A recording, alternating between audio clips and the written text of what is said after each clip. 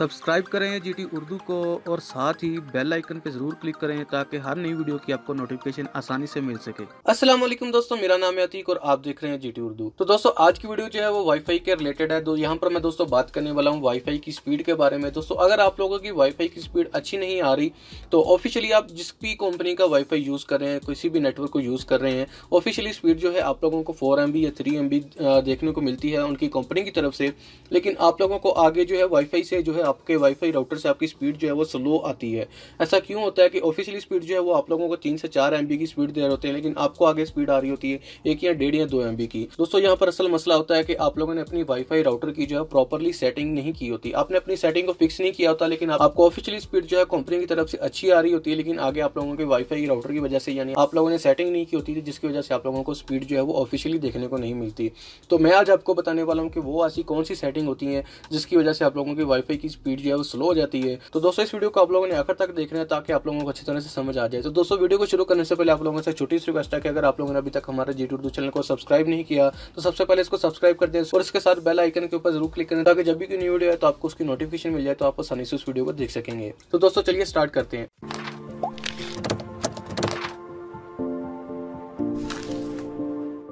तो दोस्तों सबसे पहले आप लोगों ने अपने वाईफाई को कनेक्ट करना है अपने मोबाइल या अपने लैपटॉप पीसी किसी के साथ भी कनेक्ट करें आप, यही काम जो अपने मोबाइल या अपने पीसी के ऊपर कर सकते हैं। तो आपने ब्राउजर ओपन कर लेना। यहाँ पर मैं गूगल क्रोम को ओपन करता हूँ। यहाँ पर देख सकते हैं मेरा वाईफाई कनेक्ट है। तो यहाँ पर अपनी IP एड्रेस लिख लेनी है। यहाँ पर अगर आप लोगों को IP एड्रेस का नहीं मालूम तो आप अपने राउटर के पीछे देखें, यहाँ पर आपको IP एड्रेस लिखा होगा। तो वो आप लोगों ने सबसे ऊपर जो है यहाँ पर जो है आपने सबसे पहले इसको यहाँ पर टाइप कर देना है। तो मेरी ये जो IP एड्रेस लगी हुई है तो यहाँ पर मैं दोबारा इसको टाइप कर देता हूँ। तो यहाँ पर मेरी ये पहले रिफ्रेश हो चुका है, तो यहाँ से मैं इसको आगे चल जाता हूँ। ये हर वाईफाई राउटर का अलग तरीका होता है, लेकिन IP एड्रेस लगाने के बाद आप उसको एक्सेस कर पाएंगे सेटिंग को। उसके बाद थोड़ा सा इसको मैं जूम करता हूँ। तो यहाँ पर आप लोगों ने जाना है सेटिंग में। तो यहाँ पर आप लोगों को मालूम है कि अपना एडमिन यूजर नेम देना पड़ता है। यहाँ अगर आप लोगों को नहीं मालूम तो इससे पहले मैंने एक वीडियो बना दी, उसको आप जरूर देखें तो उसके बाद आपको समझ आ जाएगी। तो यहाँ पर आप लोगों ने अपना जो है एडमिन लगा देना है। पासवर्ड आप लोगों ने लगा देना है जो आपने लगाया होगा, अपना यूजर नेम और पासवर्ड। ओके, तो अपना यूज़र नेम और पासवर्ड लगाने के बाद आपने सिंपल इसको कर देना है लॉगिन करेंगे तो उसके बाद जो है आप लोगों को पूरा एक्सेस मिल जाए आपकी सेटिंग के अंदर। तो यहाँ पर आप लोगों ने यहाँ पर मैं थोड़ा जूम कर लेता हूँ। दोस्तों यहाँ पर मैं पहले बता दूँ कि यहाँ पर मैं 2 तरह के वाईफाई की बात करने वाला हूँ। आप किसी भी कंट्री में हो, किसी भी कंट्री में यहाँ पर आप लोगों को सेटिंग सेम ही मिलेगी, लेकिन यहाँ पर जो डिज़ाइन है यानी लेआउट जो होती है, यहाँ पर ये सेटिंग वगैरह ये आगे पीछे हो सकते हैं, लेकिन सेटिंग जो है वो सेम ही होगी। जैसे मैं आपको बताऊँगा यहाँ पर ये आपको हर राउटर में ये सेटिंग देखने को मिल जाएगी, लेकिन डिज़ाइन यानी लेआउट जो आगे पीछे हो सकता है। तो यहाँ पर मैं 2 किस्म के राउटर की बात करने वाला हूँ जिसमें सिम डलती हो। मेरे पास जो है वो सिम वाला है, तो केबल वाला जो जिसके ऊपर आप केबल लगा के अपने वाईफाई को आगे यूज़ करते हैं वो, और ये वाला जो जिसके अंदर सिम लगती है, ये दोनों सेम सेटिंग होगी।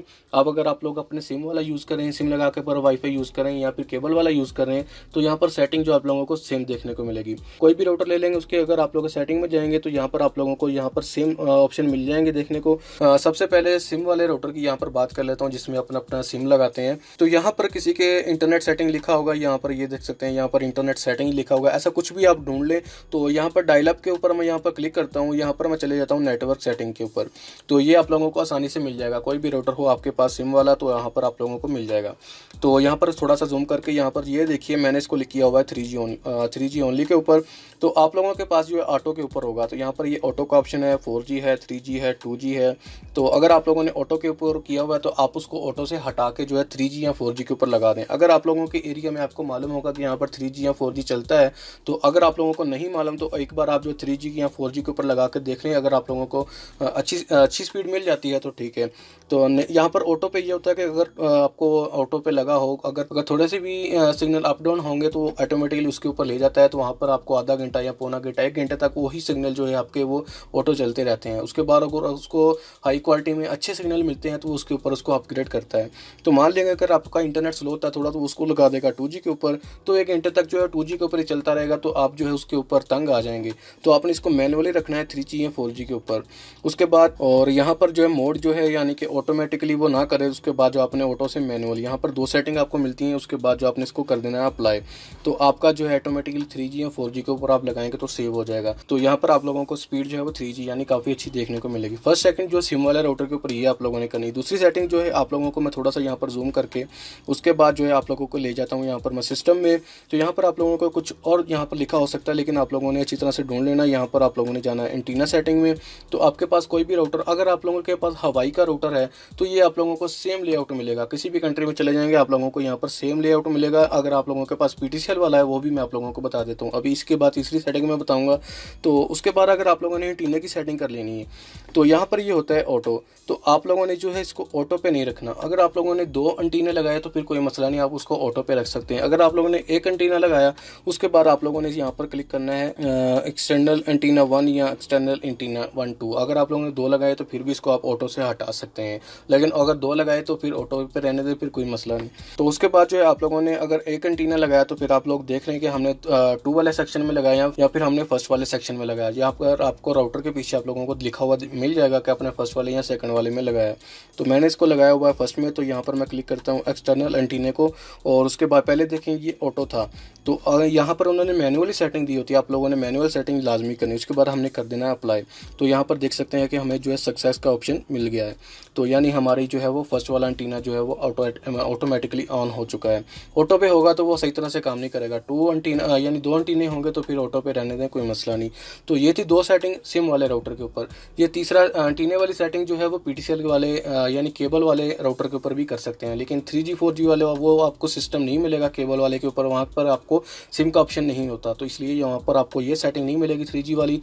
तो यहाँ पर एंटीने वाली सेटिंग आप लोगों को हो सकता है मिल जाए PTCL वाले के ऊपर या फिर किसी भी केबल वाले राउटर के ऊपर। उसके बाद जो है आप लोगों ने तीसरी सेटिंग जो है वो बहुत ही इंपॉर्टेंट है। वो आप लोगों ने PTCL वाला या केबल वाला राउटर हो आपके पास या फिर आप लोगों के पास सिम वाला राउटर हो, वो आप लोगों ने सेटिंग लाजमी करनी है। तो ये सेटिंग जो है मैंने इसलिए आपको ज़रूरी बतानी है। तो यहाँ पर आप लोगों ने जो है दोबारा वाईलैन के ऊपर जाना है। यहाँ पर आपको वाईफाई लिखा हो सकता है, तो कुछ भी लिखा हो सकता है। सबसे पहले आप लोगों ने वाईलैन यानी वाईफाई एडवांस सेटिंग में जाना है। उसके बाद जो है आप लोगों को एक और पेज मिलेगा देखने को। तो इसको थोड़ा सा मैं जूम कर लेता हूँ। तो ये देखें, यहाँ पर देखें वाईफाई बैंडविड्थ, उसको आपने छेड़ना नहीं है। इसको आप कर सकते हैं ऑटो पे या 20 मेगाहर्ट्ज़ के ऊपर, ये कोई मसला नहीं है। यहाँ पर 20 मेगाहर्ट्ज़ के ऊपर भी क्लिक कर देंगे तो कोई मसला नहीं है, चलेगा। 20 मेगाहर्ट्ज़ के ऊपर ऑटो पे कर देंगे तो वो डिफ़ॉल्ट यानी कि आगे पीछे करेगा भी, तो ज़्यादा से ज़्यादा 20 मेगाहर्ट्ज़ के ऊपर ही करेगा, वो कोई मसला नहीं। यहाँ पर आप ऑटो ही रहने दो। लेकिन सबसे इंपॉर्टेंट चीज़ जो है वो चैनल सेटिंग। ये देख रहे हैं ना आप लोगों को चैनल सेटिंग यहाँ पर लिखा आ रहा है। कुछ लोगों के वाईफाई के ऊपर जो यहाँ पर आपको ऑटो देखने को मिलता है, आपने ये चैनल को कभी भी ऑटो के ऊपर नहीं रखना। यहाँ पर चैनल का मकसद मैं आपको ये बता दूं कि मान लें कि आप जिस गली या मोहल्ले में रह रहे हो उसके आगे पीछे बहुत सारे लोगों ने वाईफाई लगा रखा, किसी भी कंपनी का लगा रखा हो, हवाई का या PTCL का या वाई ड्राइव, कुछ भी हो, आप किसी कंट्री में भी हो उस हिसाब से किसी भी कंपनी का आपने अगर किसी भी बहुत सारे दोस्तों ने एक ही गली में वाईफाई लगा रखे हैं, तो उनके जो है तमाम चैनल अगर ऑटो के ऊपर होंगे तो मान लें कि ऑटो पे जो है ज़्यादातर चलता है वो 11 के ऊपर। यहाँ पर 11 के ऊपर ही वो ऑटो रखेगा आपके चैनल के, अपने वाईफाई राउटर के चैनल को, क्योंकि तमाम ऑटो जो है वो 11 पे ही होते हैं। तो मान लें कि आपके जो हमसाए वाले ने वाईफाई लगा रखा, उसने जो है 11 पे रखा, आपने 11 पे रखा, उसके बाद तीसरे बंदे ने भी 11 पे रखा हुआ है, तो वो वाईफाई के जो फ्रीक्वेंसी होती है वो आपस में टकराती है। उनको अच्छी तरह समझ नहीं आता कि सभी 11 वाले चैनल के ऊपर चल रही होती हैं, तो आपस में टकराने के बावजूद उनकी जो है स्पीड जो है वो काफ़ी डाउन हो जाती है। तो आप लोगों को वो अच्छी तरह से सिग्नल नहीं दे पाती, वो आपको पावर नहीं मिलती जो आप लोगों को ऑफिशियली कंपनी की तरफ से आ रही होती है। तो आप लोगों ने अपने चैनल को चेंज कर लेना है। यहाँ पर मान लें कि मैंने जो है इसको 11 पे रखा हुआ, यानी ऑटो के ऊपर आपने रखा तो वो आपको 11 पे ही रखता है डिफ़ॉल्ट में। तो मान लें कि आपके साथ वाले दोस्त को जो है वो इस सेटिंग के बारे में पता है, तो उसको रख लेता है 9 के ऊपर। तो उसके बाद आपको इस सेटिंग का पता चलता है, आप इसको कर देते हैं 9 के ऊपर, तो फिर भी आपकी स्पीड जो है वो सेम नहीं है, क्योंकि आपके करीब जो दोस्त ने उसको रखा हुआ है 9 के ऊपर, उसके बाद आप भी 9 के ऊपर रख रहे हैं, तो फिर आपको स्पीड जो है फिर भी अच्छी नहीं मिलेगी। तो आप लोगों ने देख लेना कि आपकी स्पीड आपको कहाँ पर अच्छी मिलती है। आप लोग जो है 9 के ऊपर रख के देख लें, अगर आपको 9 के ऊपर अच्छी नहीं मिलती, यहाँ पर 8 पे या 7 पे 6 पे कहीं पे रख के देख लें। यहाँ पर ऑटो पे आप नहीं रखना और यहाँ पर 11 के ऊपर आप ज़्यादातर ना रखें, क्योंकि ज़्यादातर लोगों के 11 के ऊपर डिफ़ॉल्ट ही होते हैं। तो आपने 11 और ऑटो के ऊपर नहीं रखना, तो आप इसके बीच जो है कोई भी नंबर सेलेक्ट कर सकते हैं। तो कुछ दोस्तों के जो है यहाँ पर मेरे तो यहाँ पर 7 से शायद शुरू हो रहे हैं जी, नहीं 6 के ऊपर से शुरू हो रहे हैं। तो कुछ दोस्तों के जो है यहाँ पर 1 से शुरू हो रहे होते हैं, 1 से लेकर 11 तक चैनल। तो यहाँ पर जो है आप लोगों को जो है 11 तक चैनल देखने को मिलते हैं। तो 1 से लेकर या 6 से लेकर लेकर कोई भी आप नंबर जो अपना सेलेक्ट कर लें जहाँ पर आपको अच्छी स्पीड देखने को मिलती है।